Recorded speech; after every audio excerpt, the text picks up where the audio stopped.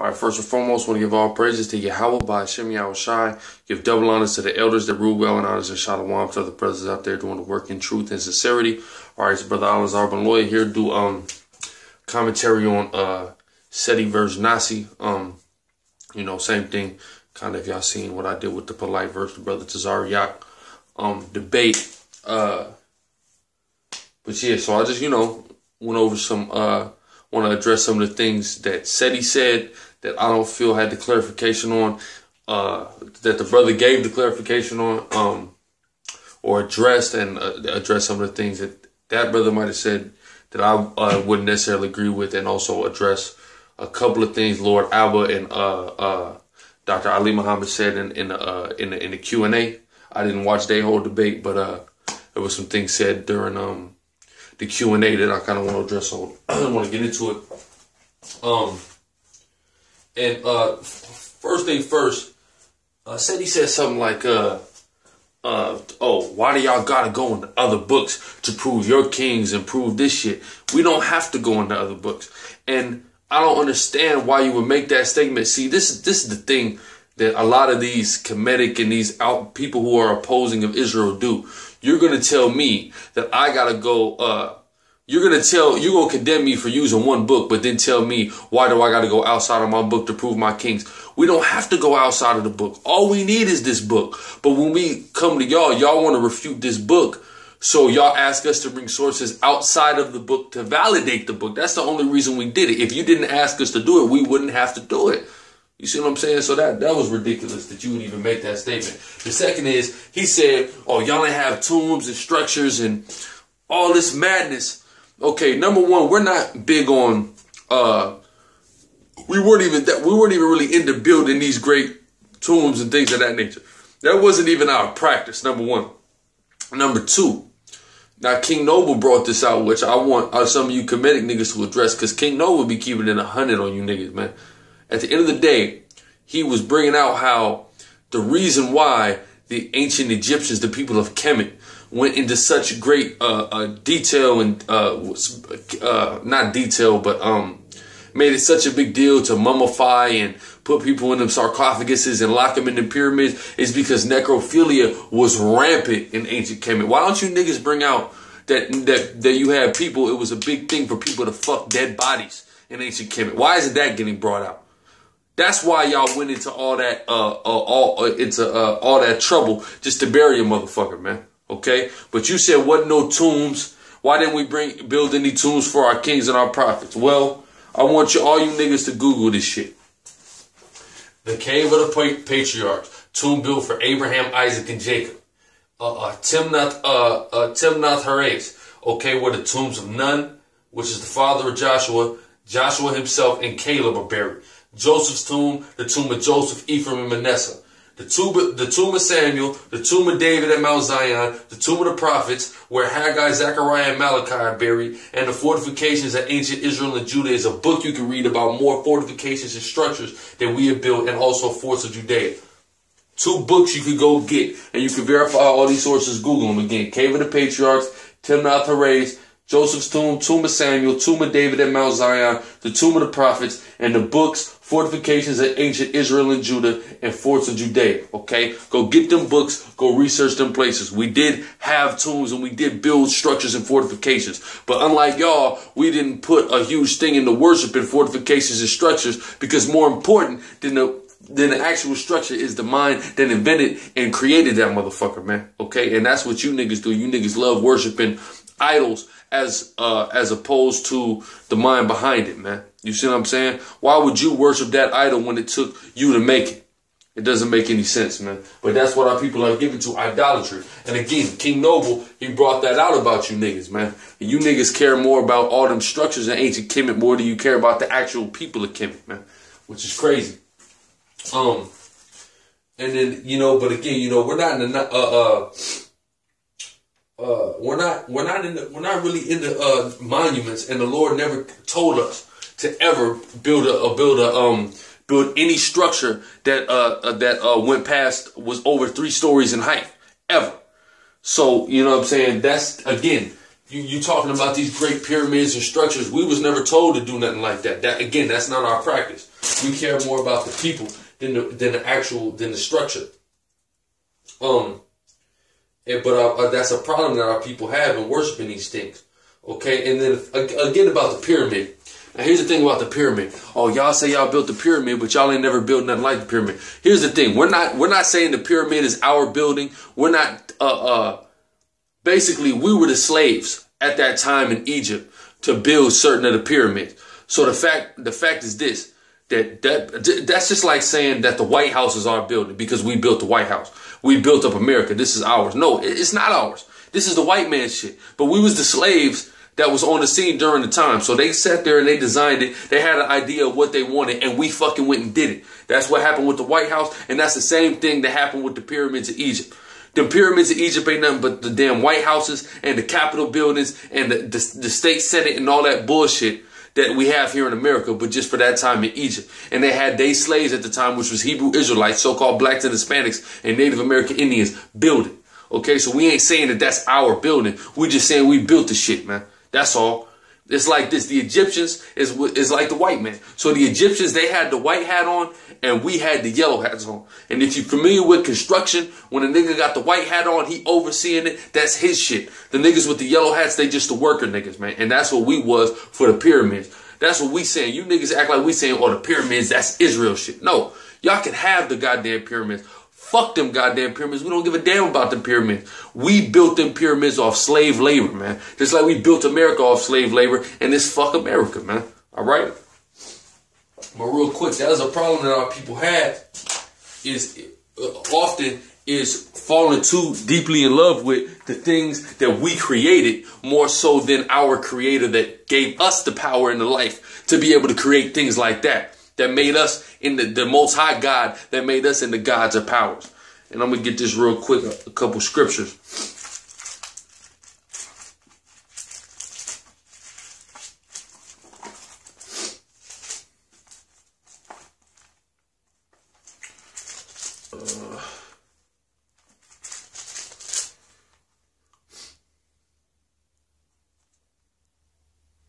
This is Judges 8:27. And Gideon made an ephod thereof and put it in his city, even in Ophrah, and all Israel went thither a whoring after it. Exactly. So Gideon made an ephod. For those of you that's not familiar with an ephod is a breastplate with 12 precious stones in it. Okay, that the high priest used to wear in Israel, indicative of each of the tribes of Israel. But it said that Gideon made an ephod, and the ephod had these precious stones, and it was so magnificent that the whole nation went a whoring after this idol.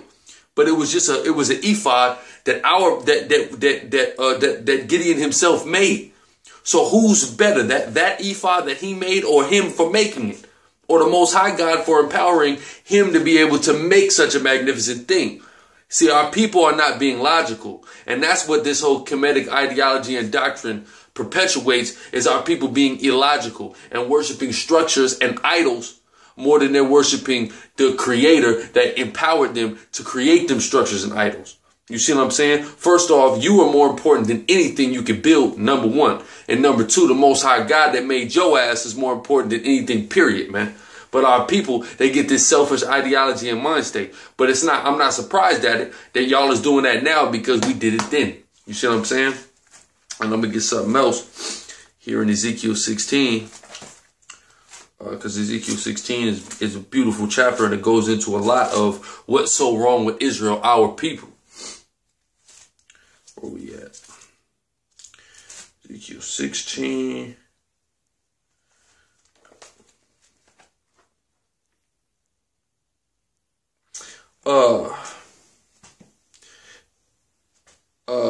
I'm gonna start at 14. This is Ezekiel 16 and 14. And thy renown went forth among the heathen for thy beauty. So all the world, basically, we got a name of renown because of our greatness, okay, among all the other nations.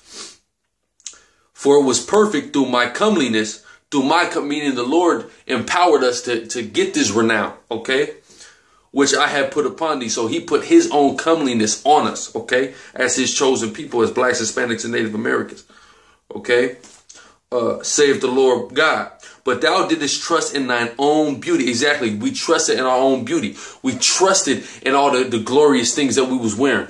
Y'all y'all think we Egyptians, which we not, and y'all trusting in pyramids, trusting in this, trusting in the things that our hands formed, as opposed to the thing that formed us and empowered us to create these things. Okay? But thou didst trust in thine own beauty, and playedest the harlot because of thy renown, and pouredest out thy fornications on everyone that passed by. His it was.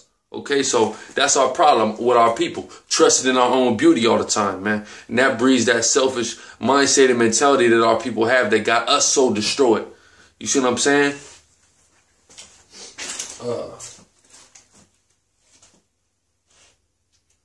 All right, but I'm gonna move to the next. Oh, and real quick, this guy Seti, his opening round was stating his resume. And what that whole stating your resume thing was, Seti, let's keep it 100. And I'm just going to come straight, Seti. The boy mopped the floor with you, man. Alright? The boy really mopped the floor with you. And you really, him and Polite really disappointed me. I thought both you niggas was going to come way harder than you did, man. Alright? You was supposed to, Seti, you was supposed to bring the dagger. Where was the dagger, Seti? But so Seti in his opening round, what he tried to do was play a little game that the white man loved to play, and it's a sick ass mind game known as the Hegelian dialectic. All right, I'm gonna write it out, but it's the Hegelian dialectic. That's what Seti was playing with his whole resume, and. YouTube it or Google the game so you can get a broader understanding of it. I'm just going to go over it briefly. Basically what it is you're going to bring two opposing views. Hold on.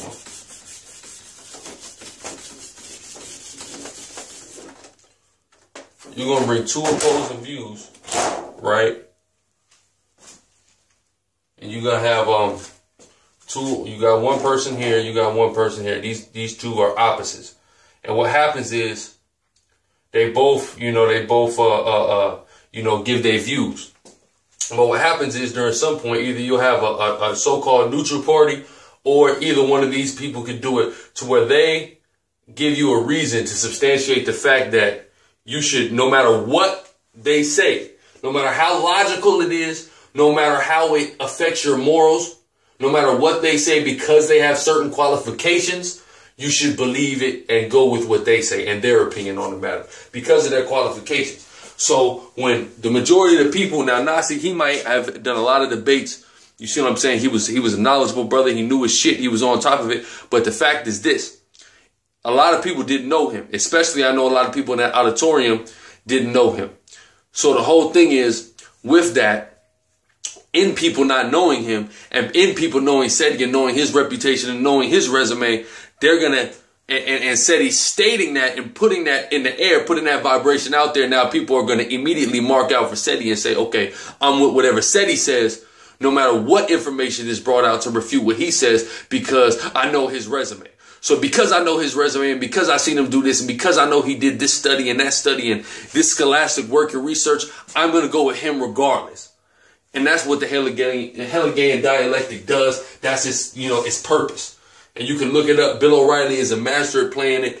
Go on YouTube, look it up. It's crazy. So-called white man play it a lot. And what Seti tried to do, he tried to play that Hegelian dialectic, man, with his opening round. So from that was that's the foundation that he laid. So from that point forward, there were certain people in that crowd that fell for the mind game. So no matter how hard the brother went on him, they gonna say, well, Seti won.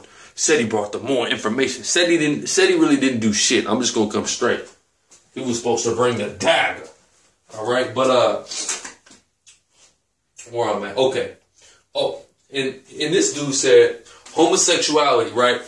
He said, first off, how is there homosexuality in Egypt when Egypt is it deals with the matriarchs? Okay. He says, when you're a homosexual, you hate the other gender. Come the fuck on. Turn on the TV. Look at all the faggots that's on TV. Who do they want to be? A woman. They don't hate the other gender. When you're a homosexual, when you're a faggot, you're effeminate and you want to be a woman. So of course you're going to exalt a woman if you're a faggot, because that's who your ass want to be. Stupid. And it wasn't homosexuals in Egypt, but there's phallics all over that motherfucker. But I want to address that whole statement about the matriarch. Okay, homos and matriarchs. Okay, this is real quick. This is from the a documentary called "Of Gods and Men." Okay, and it's dealing with voodoo. All right. Now, in voodoo, there's a deity called Ezruli Frida, okay? And basically, she's like the same thing as Mary is in the Catholic Church, the same thing that Isis is in Egypt, the same thing Semiramis is in Babylon, okay? It's the same exact deity, this mother of God deity, all right? And that's what Seti say they worship in Egypt, okay? But let's see the vibration that deity pushes out. In voodoo, male homosexuals are seen to be under protection of Ezruli Frida. Several men feel Ezruli Frida made them gay. Okay, so that whole matriarchal exalting the woman philosophy and that whole vibration is proven to put a gay vibe on dudes.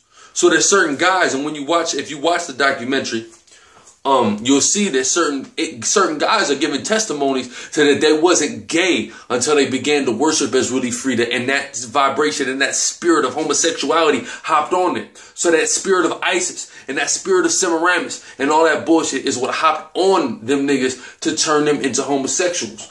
Hence why now we see such a rapid increase in homosexuality. That all came with the fashion of wearing them rosaries and them tight, effeminate clothes and acting effeminate. You see what I'm saying? That all came in around the same time. And that's when we seen this a huge spike in faggot activity, especially amongst blacks and Hispanics.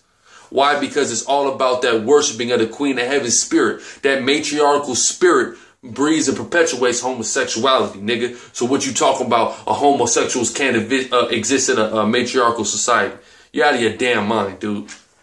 Okay? And then this nigga said, this is what really fucked me. He said they call the Lord Adonai, which is really Adonai, which is really not even Adonai when you go into the ancient Hebrew. But he said that goes back to the Greek faggot god Adonis, right? All right, well, first off, nigga, you must really not do your research. First off, and then he put pictures of a professional wrestler up there, not the actual, you know, I think he might have had one image of the actual paintings from Greece, but he had images of Adrian Adonis, professional fucking wrestler up there. Okay? Which is ridiculous. But again, y'all love pictures. You ooh and ah at the pictures that this nigga brings when they don't even prove his point. First off, Hebrew comes before Greek. That's a fact, okay? Number one. And really, Adonai goes back to really where the Greeks adopted it from was the Phoenicians, which are Hamitic Africans, all right? When you actually go into it, nigga, you got to do your research, Seti. Come on, dude.